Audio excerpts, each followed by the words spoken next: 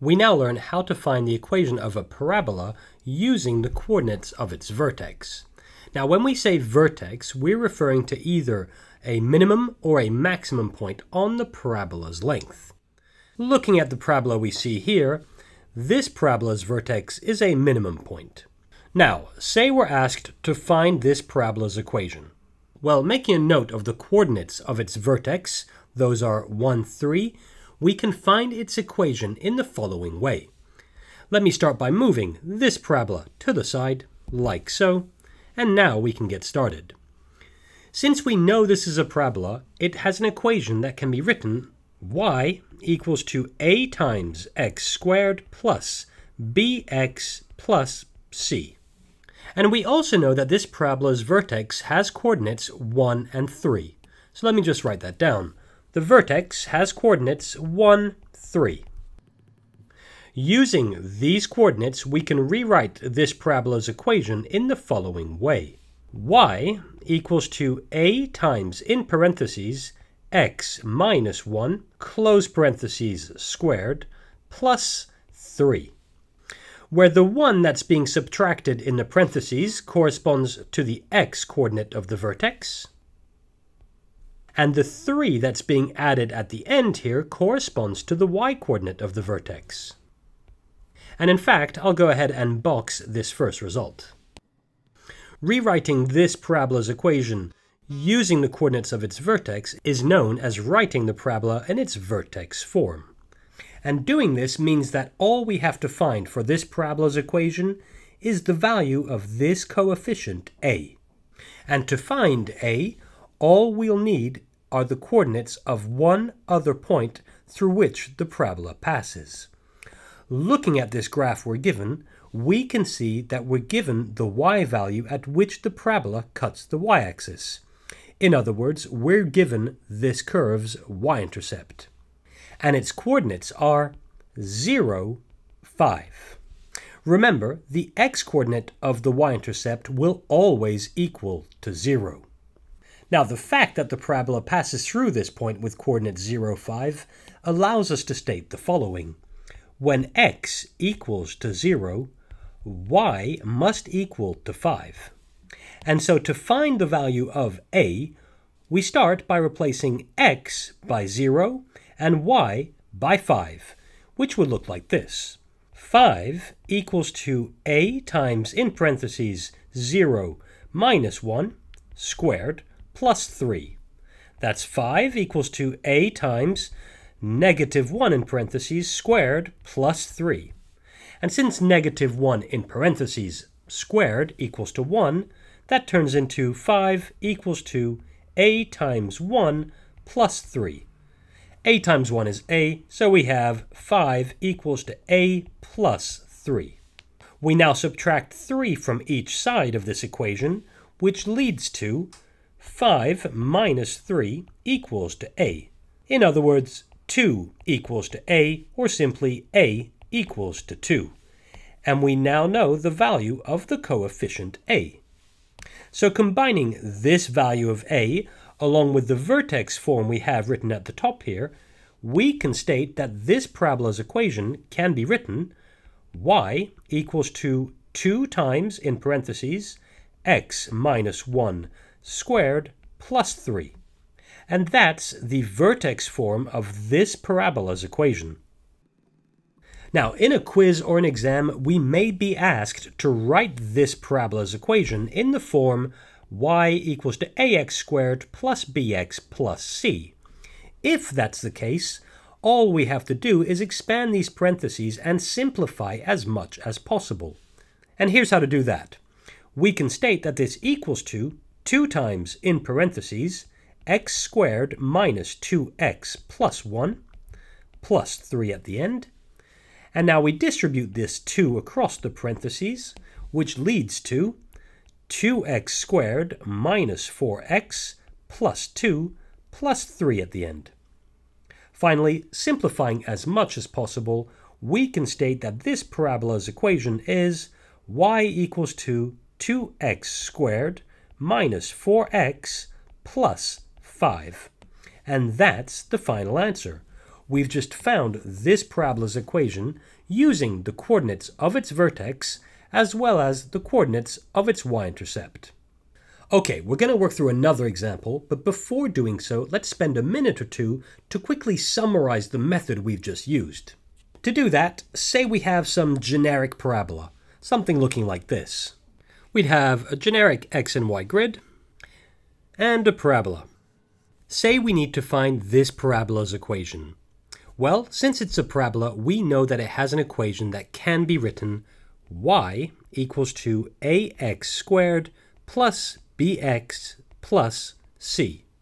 But if we know the coordinates of its vertex, which in this case would be a minimum point with, say, coordinates h and k, then the parabola's equation can be rewritten in the following form.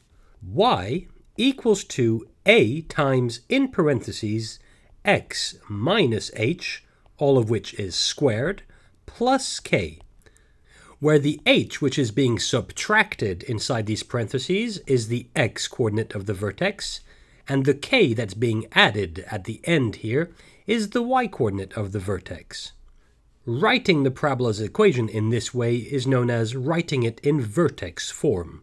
And we'll be able to do this with any parabola so long as we know the coordinates of its vertex, which, remember, can be either a minimum or a maximum point. Once this is done, all we'll need to find is the value of the coefficient a, and to do that, all we need are the coordinates of one other point that the parabola passes through. And in this tutorial, that point will be the y-intercept, and that's the point at which the parabola cuts the y-axis. Okay, now that we've briefly summarized the method that we're using here, let's look at another example. Say we're given the parabola that we see here, and once more we need to find its equation. Well, we can see that we know the coordinates of its vertex, which in this case is a maximum with coordinates 2, 3, and we can also see that we know the value of y at which the parabola cuts the y-axis. So we can use the method we've just seen. And to do that, I'll start by moving this curve to the side, like so, and now we can get started. We know this is a parabola, so it has an equation that can be written y equals to ax squared plus bx plus c.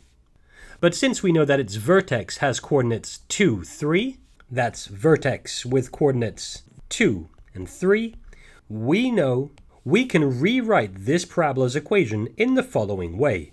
Y equals to a times, in parentheses, x minus 2 squared plus 3, where the 2 that's being subtracted in the parentheses is the x coordinate of the vertex, and the 3 that's being added at the end is the y coordinate of the vertex.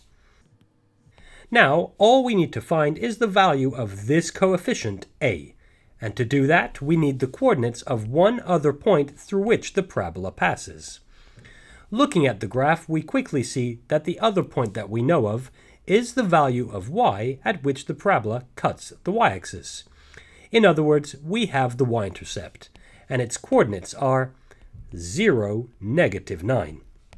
Since the parabola passes through this point, we can state when x equals to 0, y must equal to negative 9. So to find the value of this coefficient a, we replace x by 0 and y by negative 9, which looks like this. Negative 9 equals to a times, in parentheses, 0 minus 2, which is squared, plus 3. That's negative 9 equals to a times negative 2, in parentheses, squared, plus 3. And since negative 2 in parentheses squared is 4, that leads to negative 9 equals to a times 4 plus 3. We now subtract 3 from each side of this equation, which leads to negative 9 minus 3 equals to a times 4. And since negative 9 minus 3 is negative 12, that's negative 12 equals to a times 4. Finally, we divide both sides of this equation by 4, leading to negative 12 over 4 equals to a. Since negative 12 divided by 4 is negative 3, we have negative 3 equals to a, or simply a equals to negative 3. And we now know the value of the coefficient a. So combining this value of a along with the vertex form we have at the top here, we can state that this parabola's equation can be written y equals to negative 3 times x minus 2 squared plus 3. And that's the vertex form of this parabola's equation. Now, if we're asked to find this parabola's equation in the form y equals to ax squared plus bx plus c, then we expand these parentheses we see here in the vertex form and simplify as much as possible, which would look like this. This equals to negative 3 times, in parentheses, x squared minus 4x plus 4 plus 3. And now distributing this negative 3 across the parentheses leads to negative 3x squared plus 12x minus 12 plus 3. Finally, simplifying as much as possible, we find that this parabola's equation is y equals to negative 3x squared plus 12x minus 9.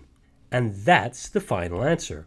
We've just found this parabola's equation using the coordinates of its vertex alongside its y-intercept. And that's it for this tutorial.